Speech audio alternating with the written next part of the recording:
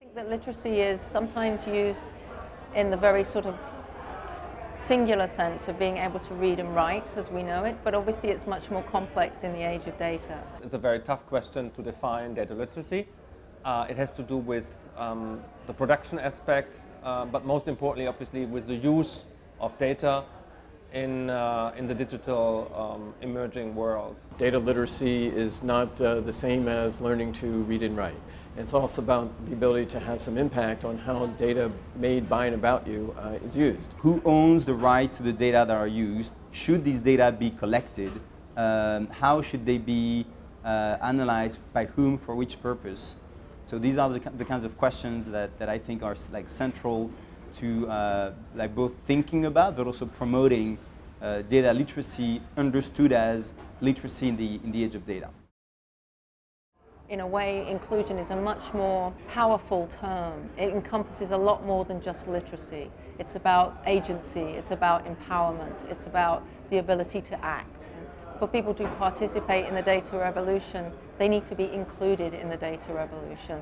As we embrace with great enthusiasm the potential for data to advance the global goals, to measure the global goals, that we think about that inclusive piece of data to make sure that the communities themselves, the communities that we're hoping to help, are part of that data revolution, and they learn the skills they need so that they don't need us anymore. I think it's also about the need to recognize the complexity of the data ecosystem, and most importantly that we really need to expand how individuals, communities, societies all relate and connect to one another. But data inclusion is also about understanding the context where somebody is living, working, the challenges that they as an individual and as a community are facing, and how to use data to kind of to support decision making around those challenges. It's a very deeply political question. I mean, the definition and promotion of literacy throughout history has been always embedded in sort of different ontologies or different contexts, and becoming literate is being able to question the power structures and dynamics of the context in which you are literate. Being able to relate to data is being able to relate to power and ask important questions. So from the Paris 21 perspective, we are really interested in improving the capacity of poor people to use data for accountability.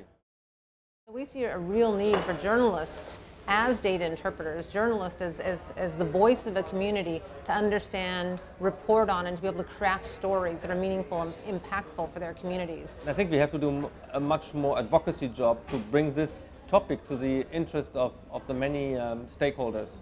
In many ways it's simple, that for people to participate in the data revolution, they need to be able to contact information, understand the information, engage with the information, and then act on the information in whatever way is appropriate to them.